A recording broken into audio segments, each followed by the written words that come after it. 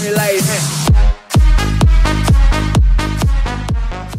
everybody, it's Aaronator here. We got our 21st episode of our Colorado Avalanche franchise mode here on the PS4, guys. In the last episode, we went and did the draft re-signs, and we made lots of signings to our team. Matt Duchene re-signed, Semyon Varlamov re-signed, lots of different signings. So if you want to go check that episode out, that's not too bad. It was pretty chill episode, not too much aside from the signings. The draft wasn't like super exciting as past ones were, but you know what, it's okay. We're really focused on just trying to keep this team together, and that's what I sort of want to talk about first before we dive into free agency. So I asked you guys about what we should do with Soderberg and Zadorov in the last episode, and I've sort of come to a conclusion. Soderberg, I don't exactly know. I think I know what I'm going to trade for him, but Zadorov, I'm not planning to trade him for a couple reasons, and I will go into that shortly. But first, let's go and trade Soderberg. So the one thing is, although it's minor, I don't really want to play off against him in the playoffs. So unless this team makes the finals, I'm hoping it will be an Eastern Conference team at this point that he will be going to. And not LA. LA wanted him, but I just decided to stop on LA so I could show you guys. No one really wants him because he's 33, 1 year left with all of that money. Actually, it's not a bad contract. It's just age-wise, a lot of teams don't want that. But Montreal, Pittsburgh, I don't really want to do that because they were in the finals just this last season, right, against us. I would rather just trade to Montreal, I think. Because Montreal has quite a few assets that I would be willing to trade for. First of all, they have a first and a second and a third. They have all these draft picks that they'd be wanting to give up. They have quite a few good prospects that I'd be really interested in taking. Vorbev and Bartlett, top 4 defensemen, top 6 forward, both in the lower 70s, could develop into nice players for us in the future. And then one other player who hasn't developed for them, Mikhail Sergachev, at 77 overall, 21 years old, low elite. He has the potential, but like these guys, like Aaron Bartlett, that's a great name. The way that, like, I like his stats because, like, Aaron here, his passing and his offensive awareness is actually can we go over to him? It's higher than Sergachev's, and as an offensive defenseman, you want that, and then that will get you points. The offensive awareness is the biggest thing. That's how you get points. I've seen a lot of defensemen that get tons of points just because their offensive awareness is 90. Their defensive stats will maybe be like in the 83s, 84s. If you have the awareness, the offensive awareness, you will get points. So that's partially why I'm sort of leaning towards going after Bartlett instead. But Sergachev has the potential. He's already almost NHL ready. We could play him this year. And I mean, reliably, he is more of a defensive-minded defenseman. So, you know what? I will decide to go after Sergachev. Let's see if we can. It's just I don't want to go after all of them because we do have a lot of defensemen. But first, let me just go to the defenseman and show you guys what I'm talking about with Zadorov and then our other defensemen. First of all, Trouba's value went straight up, but I'm still not willing to trade him. Johnson, I want to ask you guys something. The defenseman that the puck-moving defenseman that you guys are you guys desperately want me to get. Like, what's the criteria? Because Johnson has played great. He's got solid point totals, 20 points pretty much every year, plus defenseman. I mean, how is that not a puck-moving defenseman? And then what's wrong with Barry? I mean, these are Barry's stats. 64 points, and that was the 1 year he was a 0. 50 points, and his best plus-minus year, and then more points and a bit less plus-minus. Like, I'm curious to know what your guys' criteria is for a puck-moving defenseman. I'm assuming it means it can be two-way or offensive, or just in great offensive stats like puck skills and offensive awareness. Do you guys want a young defenseman? Do you want a top 2 defenseman? Do you just want to see the role that actually says top 2 instead of like Barry being top 4, even though that's totally wrong? Like, I'm sort of confused. And right now, as our defense stands, Truba, and I believe Bgrass can be a top 4. And just together, they had a great playoff run just together. Like, I really do think they're our top forward pairing for the future. And Zadorov, for that matter, also, he's younger. You guys were saying he may want to get a bit much money in his next contract, but I mean, although the points aren't really there, and I mean, playoff wise, -2 in 23 games last season, he was a +5 when we did make it to round 3, and that was the top 6. I mean, he's developing.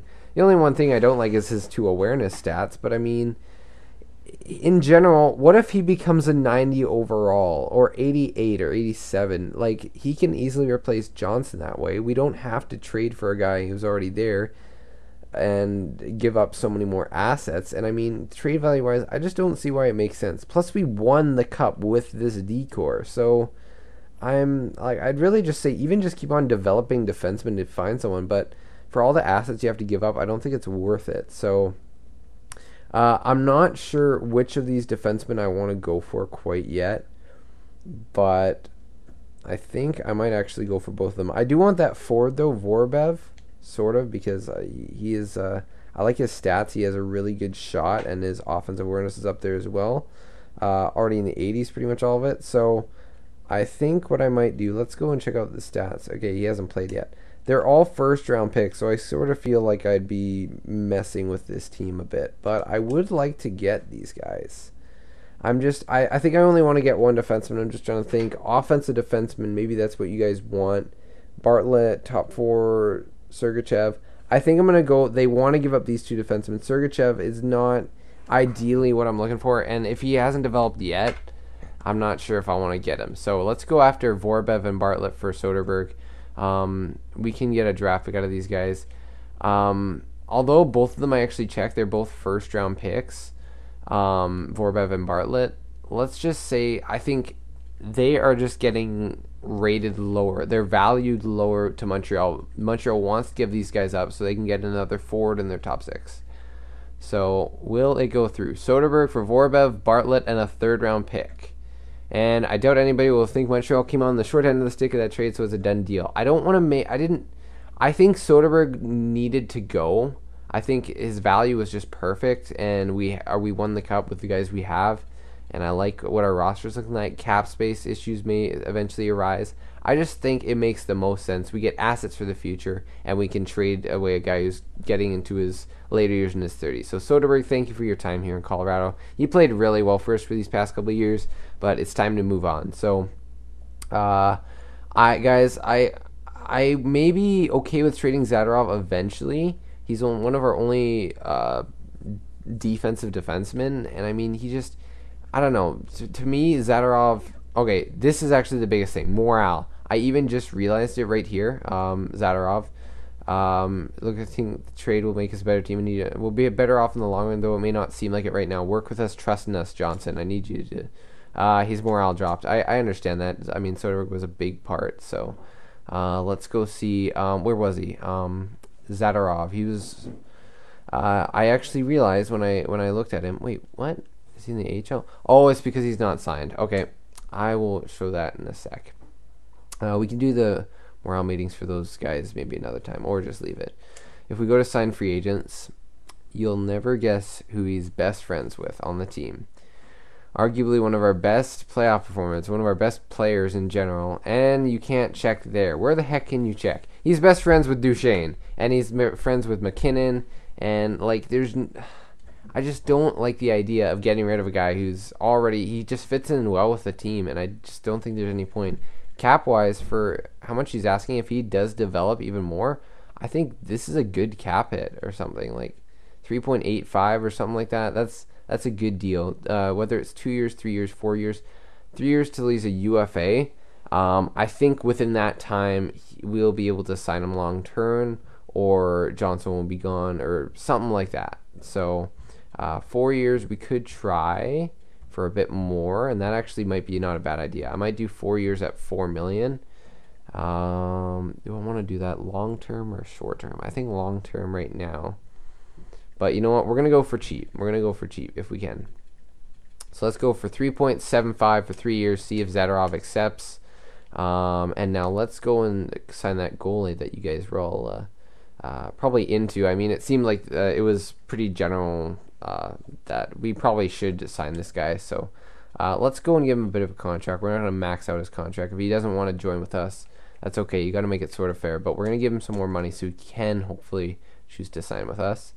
Let's go for forwards. There's not many prospects that are younger. I think I showed you guys in the last episode.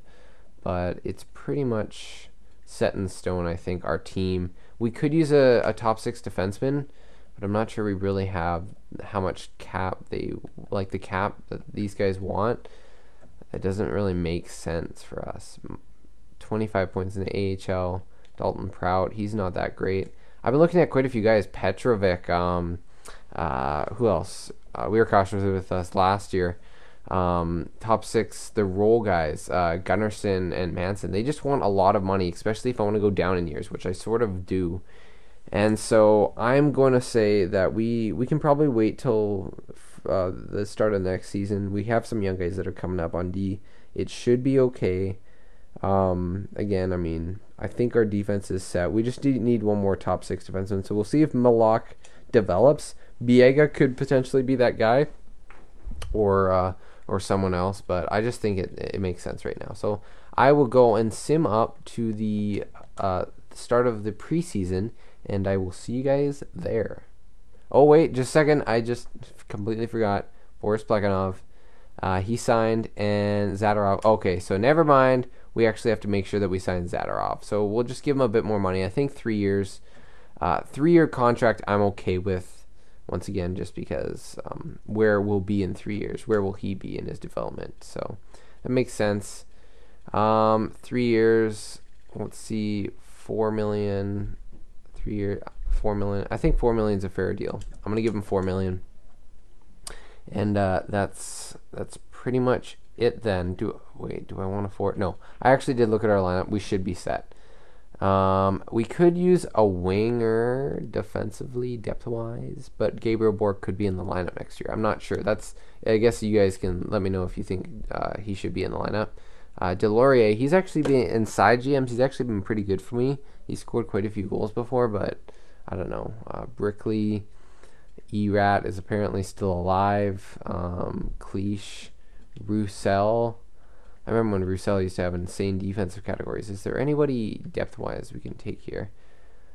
We could sign some guys for the AHL. How about Nathan Gerby? 1 year. Yeah, sure. 0.95. No, only left wingers, centers. For the AHL, I think we do need an AHL center. We do have a prospect that's developing, but we could also add someone else. Kruger. Oh yeah, we could add Kruger. He wouldn't be too bad for playoffs. So why not? We'll add him. He wants that much, so we'll give him 0.95. One-way contract is okay. And you know what? That one guy, who was it? Martinson. And we'll leave him. I think he was a center, but that's okay. Is there any other defensive forwards that we can call upon to be on the squad? I think that should be it. Lars Eller, Penelot Pouliot, Alexander Radulov. He has some insane offensive stats. Same with Ennis, Shahan, Gagliardi. Ooh, Gagliardi would be interesting. Solid defensive stats. Actually, I wouldn't mind that for depth. How was the season last year? Was he playing in the NHL last year? He must have. Minus 20? Holy moly. 45 points, 18 goals? Okay, you know what? That just seems really interesting, so I'm going to give him a contract. If he wants to come, he can. If not, that's okay. Martinson, depth-wise, what the heck? I'll give you that much if you want to come. You got one more chance to sign with your former team, Cup winners. A lot of centers, but a lot of them don't have great face-offs, so they'll probably be playing on the wing. And also depth for the AHL and for our team. So let's see if we can get Zadorov on the squad. Gagliardi. Excuse me, Gagliardi. Okay, this EA, this is the one thing I like. I like the new extra comments, but I'm looking for a team that's more of a playoff contender. Guys, brace yourselves. Excuse me. Really? We just won the cup, Gagliardi. You're so dumb. I don't even want you on the team. You can't think common sense. Marcus Kruger signed with the team. Martinson declined. That's okay. Gerby signed for the AHL. And then Zadorov is now back on the squad. That's very nice. So Kruger, I think Kruger is a pretty stellar signing, honestly. He could end up being our fourth line center, but I mean, you guys can chip in on that. Finally, we're done with all the signings, and I will see you guys at the start of the preseason. Okay, guys, we're done the simulation, and now we are here at the preseason. I was just thinking while we were actually simming, our team actually didn't even crack 40 wins, if you didn't notice. We actually were like 39, 29, and 14, I think. And so I'm thinking this year, I'm really hoping that this team at least can get to 40 wins, or 45 wins even, have a strong season, and then continue to play with consistency through the playoffs. That's what I'm sort of hoping for this year. Obviously, the Stanley Cup, still my main goal. But if we could have a better season even, I mean, President's Trophy would be nice. But, I mean, the one thing I do want to note, actually, is I really think that with our goaltending, that is going to be a big thing. I think Neuvirth is a great add. I'm glad he is still on the squad. And that will be I think that tandem can definitely lead us through the season. So the big thing was development, because we have a lot of forwards and a lot of just players in general that can be developed. So Plekhanov and Werner are both 78 overall. It's perfect. Plekhanov's a minor starter and a minor backup for Werner, so we got some good goalies there. Malak, he's a minor top 2. He has an insane, what the heck, slap shot accuracy of 87. He's like Weber insanity. Honestly, his stats don't look that great. Offensive and defensive awareness are definitely two things to note. It seems like another Nikita Zadorov here, except for the right side. So you guys can chime on that if you guys, or pitch in on that or whatever, if you guys think that maybe he should be in the NHL or not. Biega could obviously be in the NHL as well. Bigras is still in top 6. I don't understand that. He was on the top 4 last year. He was doing fine. Trouba, 86 overall. Zadorov still an 86. Johnson is an 87. Just because of morale, he can still get back up to 88. Barry is a 90. That's very nice. Right wingers, Patan's an 84, so his offensive skill just got even better. He's still not much of a defensive player, but that's okay. He's still a very strong player. Como is still a third-line checking forward. That's good, 82 though. Thorell and Sislo, let's move you back down. Vorbev, he's a 75. There's the stats for him. Stat increase. Yakupov's an 84. He's a depth forward. I'm curious to see if we exit out and enter back into the GM mode, if he'll be still an 84. Now, this is the big thing with these guys. Where should Grunstrom and Dennis Daly especially go? Because these guys may be ready for the NHL, and they may be more of third liners if we're going to play them. So you guys can let me know. Maybe we need to give them one more year in the AHL.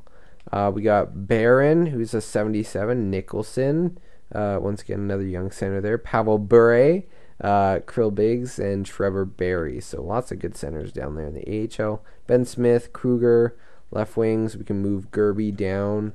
Right wings, centers. So 5, 5, and 3. So that means we have one extra forward. That's good. And then defense, Biega could probably be our extra D-man, or we could send him down. He is a depth defenseman. No, he's actually a minor top defenseman, or minor top 2, I think. Yeah, minor top 2. So maybe we want to play Malak and Biega together. I don't know. You guys can let me know what you think. I will definitely go to free agency and go check out the guys that are available. But there you go. That is the team, the roster that we should be going with into the season for the most part. Best lines. Okay, so these are the lines that it says should be going into next season. That's interesting. I would definitely agree that I think Duchesne and McKinnon should stay as the two centers. I think we need to have two strong centers, and Duchesne and McKinnon both clearly show that they are very good and capable. Duchesne was our probably better center. Should we play him on the top line? I think McKinnon should play on the top line. He's younger. He still has time to develop. And if he can have a great offensive season, then that would be great. Landeskog could play with him. He's a second-line forward. Marchand, second-line forward. Grigorenko, second-line forward. Patan's a third-line scoring forward. Third-line scorer, depth forward. So what it could look like is we could end up doing that, honestly. Grigorenko, 25, Patan 24.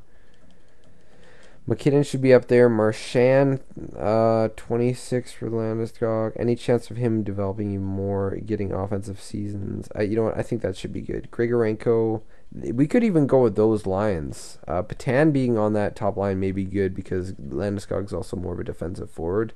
Marchand as well, but he has more offensive stats than defensive. Yakupov probably will be a right winger, and then we can either switch him, even do the playmaker, power forward, sniper combination. But I mean, last time we tried that, Matan and Rantanen were both major minuses, I'm pretty sure. Como will play on the penalty kill. That way he stays at 82. Plus he has good defensive stats, so he can be there. Bork is a depth, he's a minor scoring forward. Kruger could play in the penalty kill or the fourth line. And there you go. So that's the lines there. Best lines for the AHL. Dennis Daly is the captain, so maybe we should keep him down there. Grundstrom, you could play there as well. 60 for faceoffs, 71 for faceoffs, 75 for faceoffs. So maybe do that. That way you get the two centermen, or you get the best players on there. Grundstrom could be a centerman, actually. If we want to develop him into one, that could be an interesting case. And then we could switch him with Nicholson or Barron. But I'll just do best lines for now. No, not scratch player, best lines. There you go. We'll move Vorbev up, don't worry. We won't do any sim. We're just checking what the roster will look like for both spots. So I think the biggest thing to fill in will be either the fourth line position if you don't think Bork or Kruger's ready, or Smith. And then defensemen, definitely. We need two defensemen. Unless Biega is our seventh guy, or Malak is our seventh guy, then you guys can let me know what you think about that. I'm sorry if you didn't like the moves I made. I think that they were the smartest moves that I could make, and I didn't want to keep Soderberg for too much more. And Turris is available, so we could go after Kyle Turris or Jake Gardner if they want 1 year within the beginning of preseason. We could sign Gardner and or Turris to cheap contracts. You guys can let me know what you think about that. We could actually do Turris. He could be a very nice acquisition, especially if he goes back up to like 87 or something. Very cheap guy. But that is another playmaker. Just keep that in mind. Sproul, he's actually done very well for us in the past. He's a top 6 defenseman, 3 years. You know what? I think we should sign him right now because we'll give him 1 year, and I'm okay with giving him. Wait, we have 8.3 in cap space, so that's a fine contract. We're gonna try and sign him for 1.8. I know Buffalo's interested, but they've been actually. I'm so dumb. He's an RFA. Why the heck did I not realize that? Okay, so I didn't save. A 3rd round pick. I even still take that. Oh, that's so dumb though.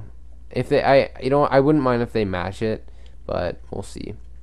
Actually, we can probably sim a bit just to see what happens. But defensively, is there anybody we could go with? The younger guy, Morrow, maybe. I mean, depth forward, maybe is potential to develop into a top 6 defenseman. We could still sign Nikit, and that would probably not my favorite defenseman, but arguably, I mean, he hasn't played for a couple years apparently. I don't know. I think 1 year left as a top 6 defenseman. He could even be a 7th guy or a depth defenseman, like fit to be in their role. McIlwraith or Trotman. So, I mean, those are just examples. So, you guys can let me know what you think about defense. Let's go and see what happens with Sproul because I was kind of hoping that wouldn't happen. Okay, so we will accept that in a heartbeat. Yes, he's gonna apparently accept that twice. Not willing to match your offer. A 3rd round pick for Sproul. Well, we got a top 6 defenseman. I'm saying we play Sproul. So I'm okay with that. You know what? He has done well for us in the past. I'm not saying he'll get like 60 points again, but I mean, it's just options, right? Let me know what you guys think of the moves we did. I can't believe I just carelessly gave away a 3rd like that. But you know what? It's not bad. We're giving up a draft pick to hopefully add in a younger guy. And I mean, if he does well, he could be a top 6 defenseman for a while for this team if we sign him long term after this year. I don't know. But that was just, in general, all the moves and all the signings that we did in this episode. Let me know what you guys think. Hope you guys enjoyed. Once again, let me know what we should do on the defensive end and just anything, line combinations, whatever you think. And anyways, I will see you guys in the next one.